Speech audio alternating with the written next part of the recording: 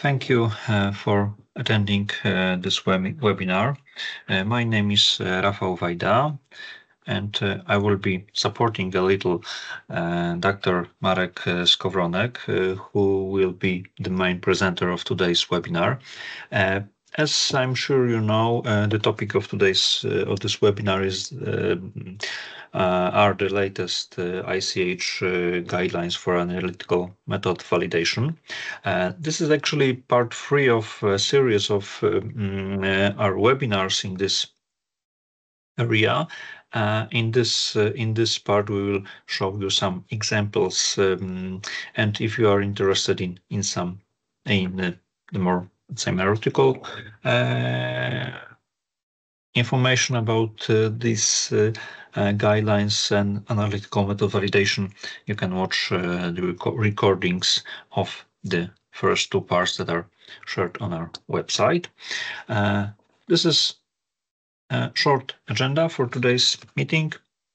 First, I'll briefly introduce you to our company, tell you who we are, what we do, and then I will hand the screen over to Dr. Marek Skowronek, who will tell you more about the main topic of today's webinar. I will show you our app that will help to analysis that are needed by analytical method validation. So in short about us, so maybe I'll just turn off my camera so that I will not distract you, so we can focus on what we will show you. Okay, our company StatSoft has been in the data analytics business for many years, for about 30 years now. We provide both services like training and consulting when it comes to data analytics, as well as solutions. I mean, some standard software as well as big dedicated systems. Actually, in our case, we are not starting our, let's say, journey or talks with our customers by asking them what they need, whether they need SPC or artificial intelligence or statistics. No, we want to know what they need, what they want to achieve, what kind of problems they encounter, and then we can tell them if data analytics can be a solution in their case, and decide what kind of techniques should be used. We are operating in many industries, and for many years, pharma industry has been our main area. This is for such companies we have most solutions, most services, and we have much experience. There are many companies that has been using our services, solutions, etc. And here you can see logos of only some of them. There we have experience with very big companies as well as small ones. In other words, we can prepare a dedicated solution for you that will meet any need, any requirements of your company or of the organizations that oversee the pharmaceutical market and pharmaceutical companies. We can provide you with standard software, for example, to generate some standard reports. We can also provide you services to tell you what kind of data analytics, what kind of reports should be generated in a specific situations, and we can provide you with training services so that you can learn about how to do data analytics, how to generate reports by yourselves. We have standard modules, standard software for pharma companies, depending on which area you are interested in. They are modules that will let you run analytics, run reporting that are specific for many for different departments, including laboratory or production departments, and they are prepared in such a way that all the things that are connected with GMP or more general GXP are met. Usually, these modules are connected with a dedicated database, so it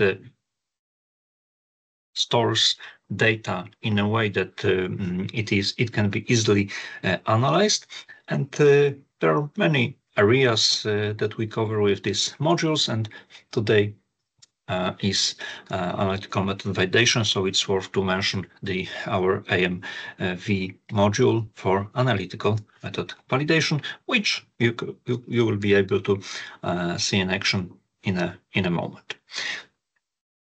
Let's say another level of what we can provide are more complex systems, and in this case also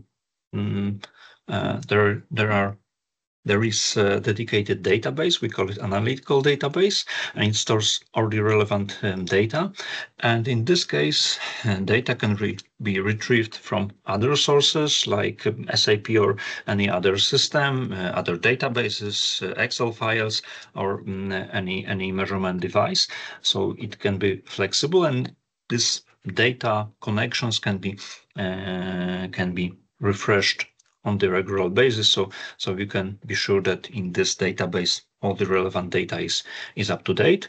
Another, let's say, layer of such a system are additional tools for system configuration, managing users, for example, the access right to some data sets, and here you can also define some configurations for analysis for let's say standard report templates. And the third layer is, I think, the most important, especially for the end users, because it includes all the data presentation, let's say, elements, tools. Here you can access reports, you can access online dashboard via your web browser.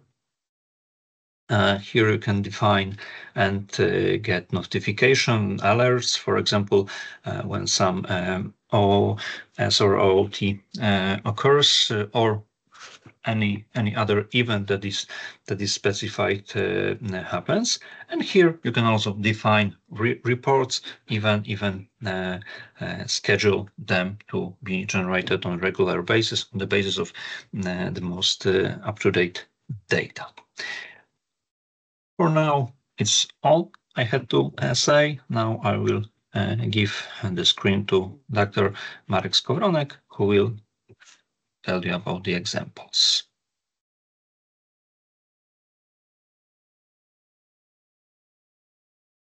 Good afternoon.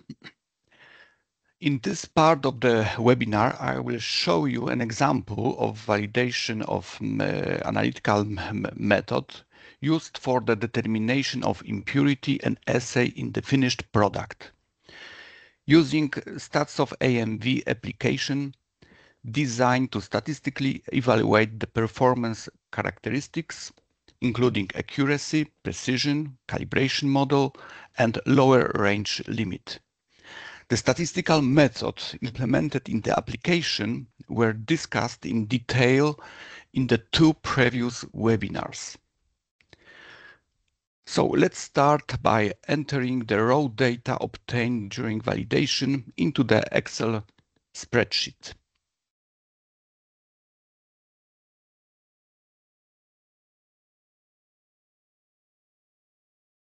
Okay, this is the Excel spreadsheets that contain raw data. The first characteristics is repeatability. The repeatability of the method was determined by adding impurity to the finished product in an amount corresponding to the specification limit of 1%. And 6 determinations were made under the same operating conditions. Raw data were entered in the R sheet. Column A contains information about the level of concentration tested. Column D contains the determination values, and column B and C are inactive.